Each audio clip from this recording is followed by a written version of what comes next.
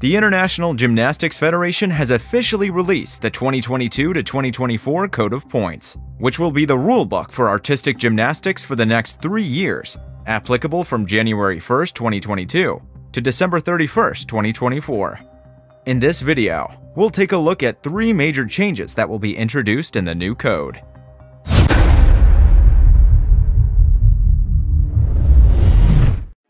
No more back-to-back turns.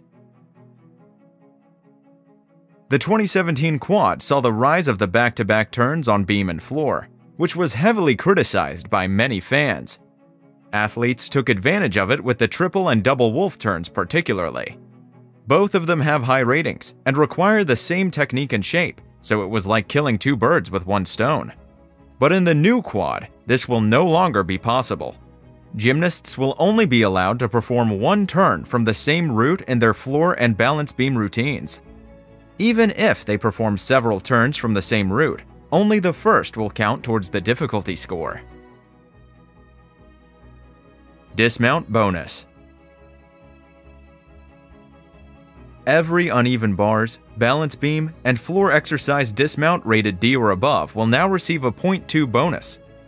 The 2017 to 2021 code removed the minimum D dismount requirement on these 3 events, which a lot of gymnasts took advantage of by performing C dismounts. Although considered easier or non-impressive, these C elements usually carry fewer deductions and are much easier to stick.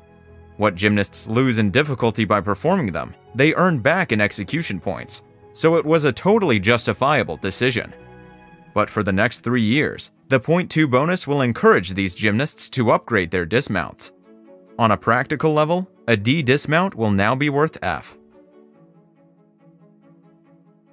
Not just turns anymore. One of the compositional requirements on the balance beam is to have a turn.